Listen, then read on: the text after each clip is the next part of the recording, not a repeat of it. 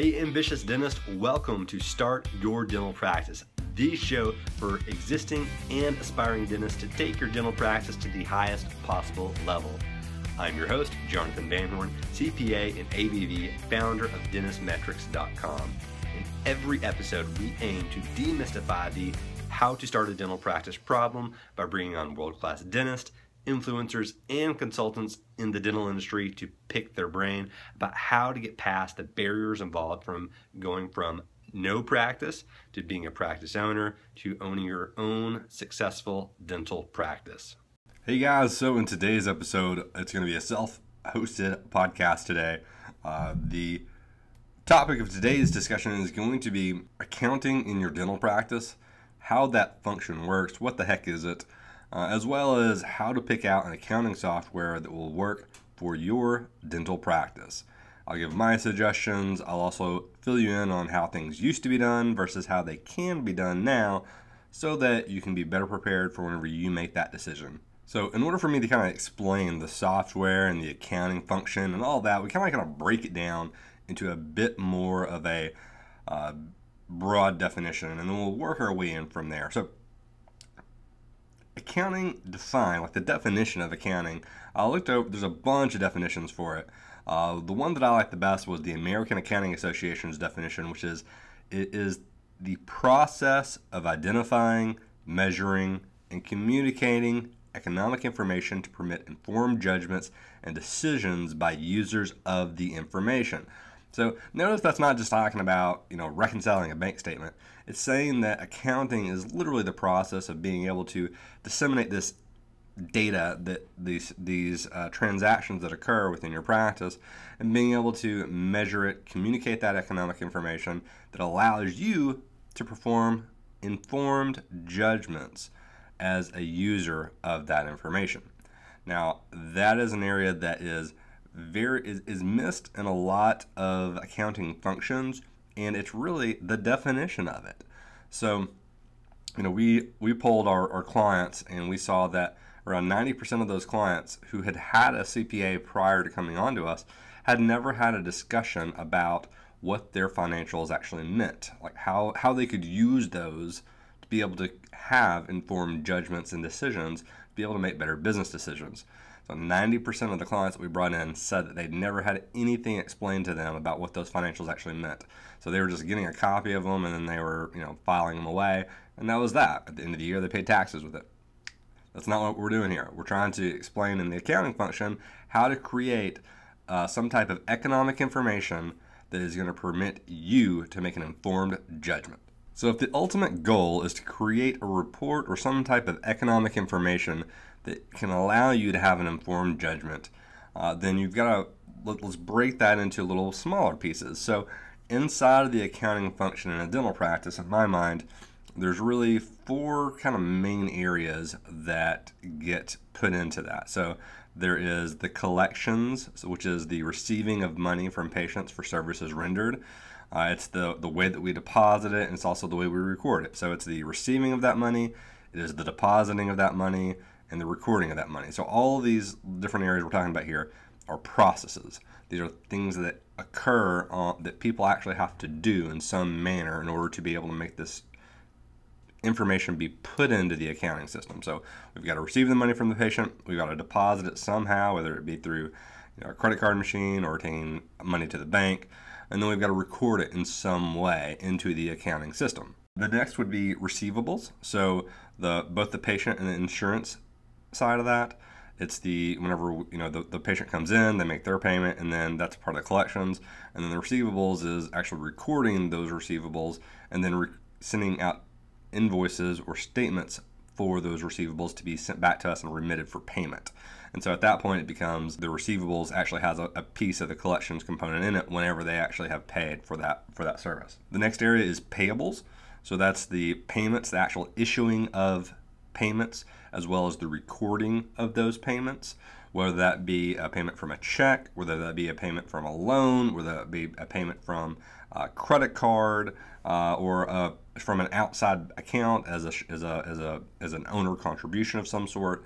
It is the payment of supplies, payments of labs, payment of everything for any type of expense occurring in that business, and the recording of that expense, how we do that. And lastly, payroll is obviously a piece of the puzzle, recording of that payroll, and then actually being able to have that separated in a way that you can actually analyze what it is you're looking at. So that's the logging and the actual physical payment of that payroll. So how we actually pay our employees, whether it be through direct deposit, whether it's we are writing checks, everything like that. And a quick note about like human resources, which is I get a lot of questions about human resources. If they need to pay some outsourced company, $200-300 a month for HR services in a small dental practice that's got eight employees or something like that, I don't personally think that's something that you have to worry about. You think you want to check with an attorney in your state that is familiar with employment law as to what your responsibilities are as an owner in terms of human resources. And really, to me, that's all I would do. If they say yes, you've got to do these compliance things, you need to do this, you need to do that, you need to do this, you need to do that, and it's worth $200-300 a month for you not to have to worry about it, at that point, maybe do it. But before then, don't. So, sorry, that's a little aside. Those are the 4 areas that I think have processes that kind of, if you add all those processes together, it equals your accounting system. So collections, receivables, payables, and payroll. Now, obviously, there is things like cash flow management. There are things like, if we're equipment financing, how we're going to have debt services and things like that. That's a little bit more advanced, and that is typically a piece of the puzzle that you're using this economic information to help you decide if you're going to do those things. So that's the reason I didn't really include that in the kind of the crux of the accounting system, if you will. So all of these little processes, the collections, receivables, payables, and payroll, they all have to be recorded in some way. And so the main part of this podcast is going to be covering the softwares that are out there and how to choose the right one for your dental practice. We find that there's a lot of people that have confusion in this area. Sometimes they just kind of go with whatever the accountant says. And so we're going to kind of explain the historical way, whenever I started in this industry, how most accounting systems were set up with dental practices, as well as what we see going on right now and how we like to do it. For the accounting system and the accounting process, that historically what we saw practices doing. So whenever I started about 10 years ago, this is how it was done. And just as a caveat, I started in a really, really large firm, the largest firm in our state at the time, and this is somewhat of the way that this was done back then.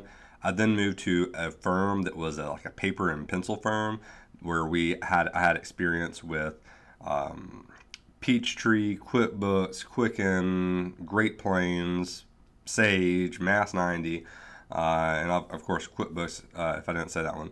So I've had experience with every type of accounting software, and I've also had experience with doing it by ledger sheets, like big fold-out ledger sheets that you guys can only dream of right now. But I'm talking about like probably a 4-foot wide book that you flip open, and there's these big giant ledger sheets that come out, and you've got to use those as the accounting systems. So I've had experience with the paper and pencil version.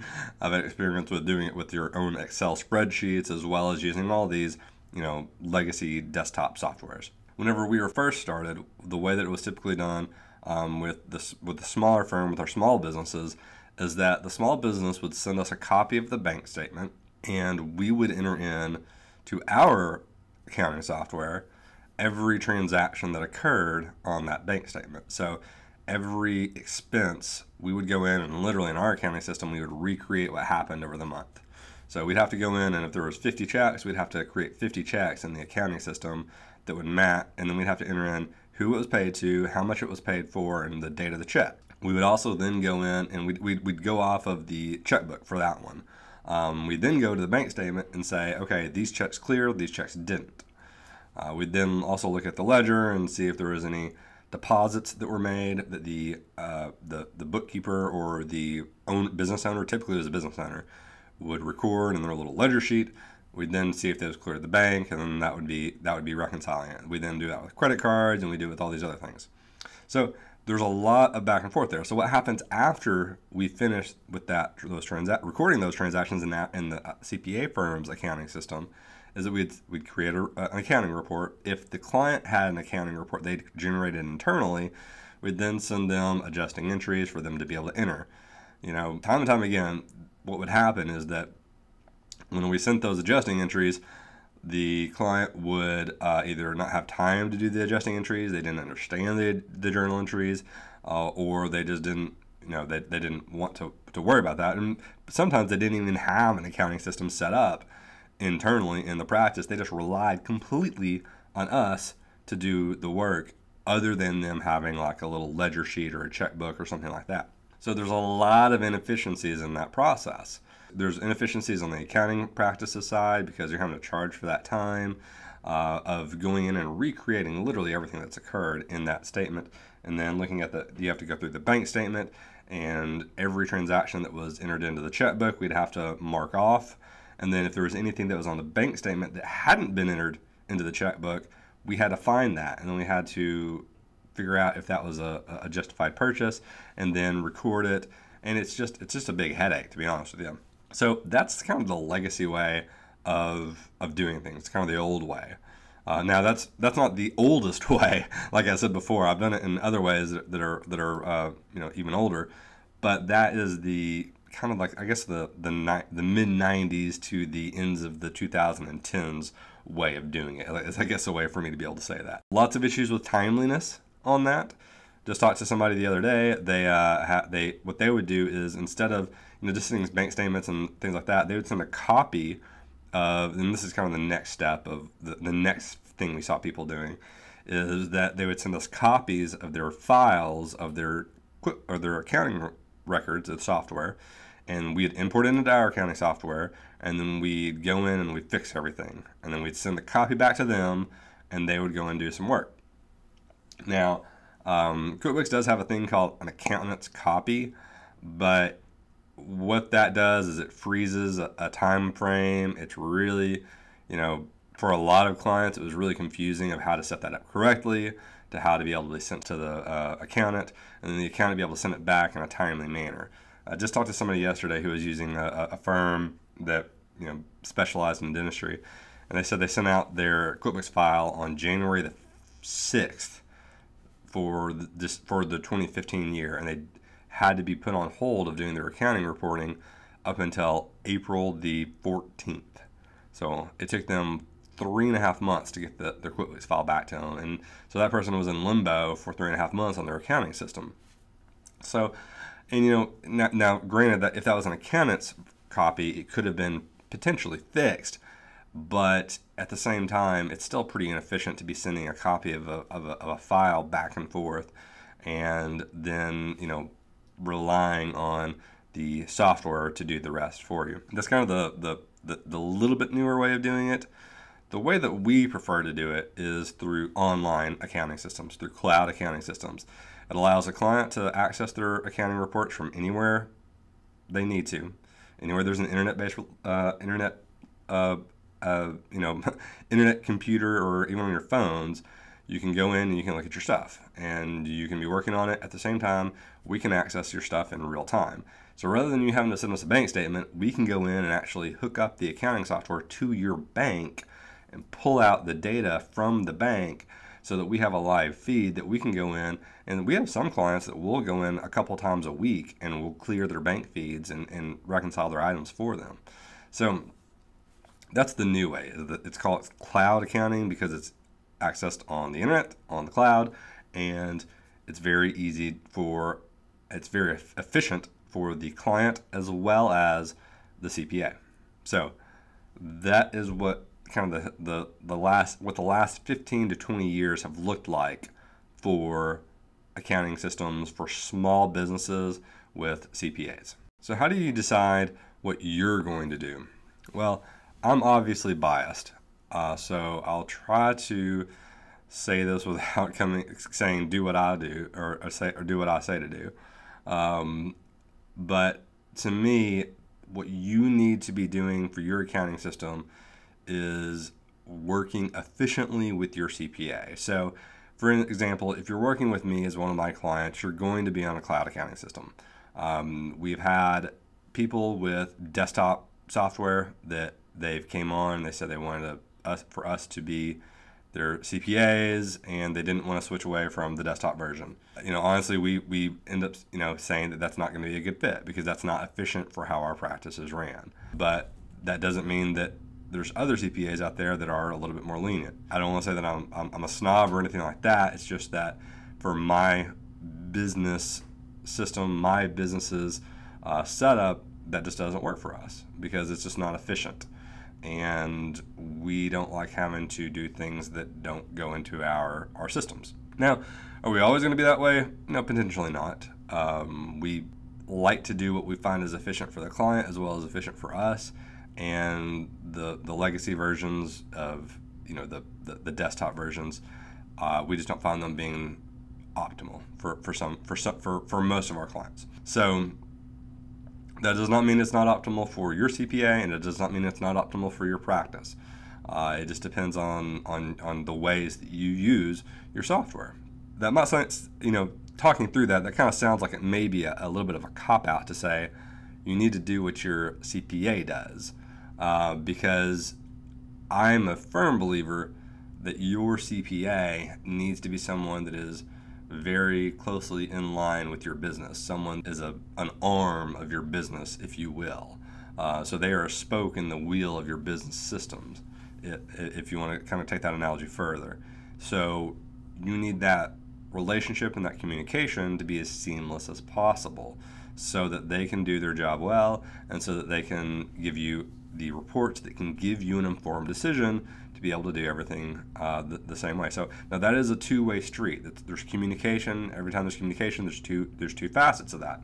For us, again, the reason we do the online one is because that's easier for us to be able to make sure that we have things done in a timely manner, as well as be able to let people to communicate with our clients these reports that allow them to have informed decisions. If your CPA does it with the desktop versions, that's fine, as long as they can give you those informed decisions, because again, that's the definition of accounting. As going back to the discussion about how it's a two-way street, you as a business owner need to be making sure that you are setting things up on your side to where you can actually record these things efficiently to be able to make sure that there is no ambiguity of what's going on from a data perspective. That is the reason we like the online softwares, is because it's easy to access. You don't have to worry about software versions or compatibility issues with Windows updates, or you've got a Mac and we've got a PC,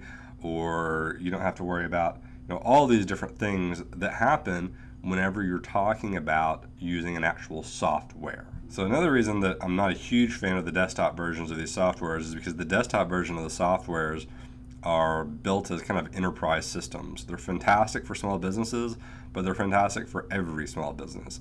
So there's a million little modules that are built in there that only serve as noise, really. They serve as extra functions and extra things that allow the clients to get kind of lost in the flow of the accounting system.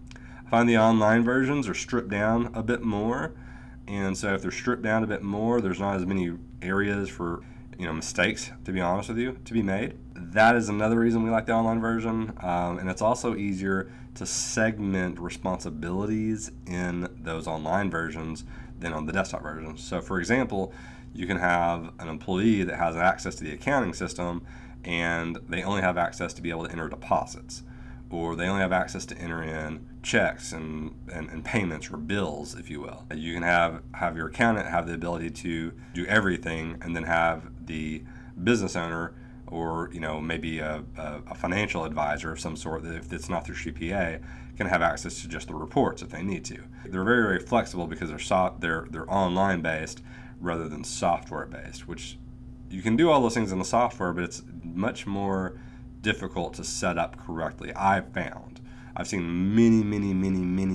more messed up softwares than I have online solutions. So one important piece of this puzzle also is that the cost for the desktop versions, the desktop software is typically less of a cost on a yearly basis compared to, say, an online software. But I definitely feel like you gain so much more efficiency from the online versions that it's really worth it.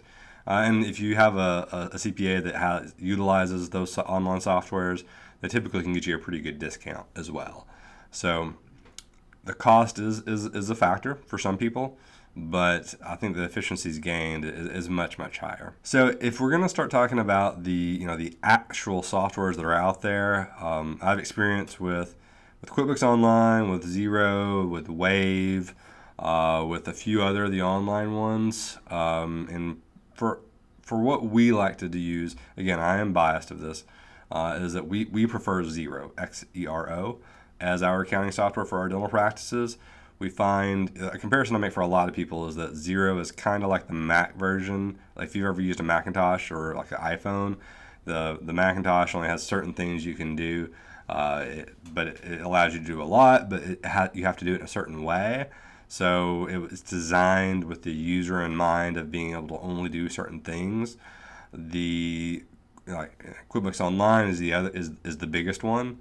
I find that QuickBooks Online is kind of like a Windows experience where you can do a lot of stuff in it, but since you can do a lot of stuff, you can bog it down with errors. And it's harder to find those errors. So again, I'm biased because we use Xero for almost all of our practices, and we find that it allows us to deliver our accounting reports very, very quickly and very efficiently. For our clients, we attempt to get our accounting reports out within 10 business days of the month close. So if the month closes on a Friday, we try to have our accounting reports out by 2 Fridays later. And we typically hit that, assuming that there's not an issue with getting some information from the client. We find, we have a few clients that were on QuickBooks Online whenever they came to us and they didn't want to change. We've had a few that were on QuickBooks Online and they changed over to Xero and they loved the change, so they were happy with that. But we definitely prefer Xero. Even as someone who is, accounting professional, again, this is me being completely biased. I know there's people out there that think otherwise. That QuickBooks Online is hard to navigate, and it's also kind of clunky to me. I mean, I've been using computers since I was 5. I mean, I've been using computers my entire life, so I'm pretty savvy with software and digital technologies and navigation. And to me, QuickBooks Online just is not very intuitive. And if I can't get through it, then I just don't expect my clients to be able to get through it either, which means that turns me away from it. However, it is definitely the biggest accounting software out there that's online, and there's a lot of people that really, really like it and they use it efficiently and effectively. So if your CPA is using QuickBooks Online, that's probably just the one that they're more familiar with. And if they're more familiar with it, then they can probably teach you what you need to know, or at least they should be teaching you what you need to know, and as well as your staff of how to do things in the way that works to make sure that they can get the relevant accounting information and the financial information to use so that you can make, again, informed judgments based off of the data that is collected. So that is a recommendation of Xero, Xero. We find that we've had 65-year-old office managers that have never used software before that can use Xero effectively because it's a simple software to use. And there's an old saying that complexity is the enemy of execution, and we definitely found that for us that's the case for QuickBooks Online. Again, that's not going to be the same for everybody. Definitely give Xero a shot. However, if your CPA is not familiar with it, you're probably going to be bogging him down, and that may affect that communication, that two-way street. So if they're more familiar with something like QuickBooks Online or QuickBooks Desktop, then that might be a better solution for them as well as you. So to be completely honest, I'm not absolutely certain how this podcast is going to turn out because it's all about accounting systems and softwares and things like that. It's kind of technical. It's not, about building a giant practice and, living this life of abundance and generating, building a great business. But guys, I want you to stress accounting is a part of that. It's the recording of what it is that you're doing. So I hope that you've gained some information out of this. I've given you a few suggestions. We talked about what the accounting system actually is. You guys don't be so we have so many docs that come to us and they just say, I don't have any idea what accounting is. I've never had to worry about it and I never want to worry about it. And we definitely see that from the older generations of the 50 plus demographic of dentists, that they've never had to worry about it, so they don't worry about it, or they've done it in a certain way for so long that they don't want to do anything differently, and they've been doing it in a way that they've been able to just get it done rather than being able to use that information for any type of decisions. Again, this is a piece of the puzzle to stepping into the reporting of the information that is going to allow you to have an informed judgment. You guys didn't get accounting degrees. You don't have you're not going to be able to issue a compilation based off of the income tax basis of accounting as defined by the AICPA or is any other accounting function or entity. This purpose of this episode was kind of to just inform you of what you need to be looking for, as well as kind of giving you the outline of what an accounting system actually is. It's not just some report you get every once in a while and that you should file away. It's a whole system that allows you to track your numbers more effectively so that you can make better informed decisions for your business, which ultimately will affect your income and affect your business greatly. Hey guys, so today's bonus is our internal chart of accounts that we use for dental practices. Now, we adjust this and change it a little bit for each practice that comes on to be able to mold it towards what that practice needs. However, this is the chart of accounts that we start out with all of our accounting clients. So that is, if you don't know what a chart of accounts is, basically your accounting system is set up of these accounts, these little tags that we put towards the transactions that occur. This chart of accounts is the one that we use for all of our dental clients. So, or at least we'll use as a starting point. So this is really valuable. It should save you a ton of time. It's in an Excel format so that you can just import it straight into your accounting software. You may need a little bit of adjusting, but it should be a really great resource so that you can skip a lot of the brain power you got to use to put into these things. So if you want a copy of that chart of accounts, the same one that we use in our high-end accounting services, then just text the word practice to 33444. Again, that's practice to 33444, and you will get that straight to your inbox. So that's it for today's episode, but that doesn't mean that the learning and implementation have to stop there. I've created a free report called The 15 Numbers That Will Make or Break Your Dental Practice. This report has been downloaded over 1,000 times by dental professionals. So if you want your free copy of this report that's going to outline what the most important numbers are in any dental practice, and it also includes how to look at your numbers, how to set goals, has a whole slew of really important information that is the culmination of all of my experience as a dental CPA, then just go to startyourdentalpractice.com/free gift. That is startyourdentalpractice.com/free gift. And so that's it for today, Ambitious Dentist. Again, I'm Jonathan Van Horn, CPA and ABV. I'll see you next week with another world-class practice owner or consultant that will help you start your very own dental practice. Thank you guys so much for being a part of the Start Your Dental Practice community. If you enjoyed today's episode, please do me a favor and go to startyourdentalpractice.com/iTunes to leave your honest feedback and review on iTunes. It's going to help me create a better experience, a better show, a better podcast, for you, the ambitious dentist. Your feedback really does help, regardless if you like the show today or not. If you didn't like the show, let me know, because it's going to help me create a better show and podcast for you. Lastly, if you know of anybody that would benefit from today's episode and today's content, today's guest, please feel free to share with them on social media or through email.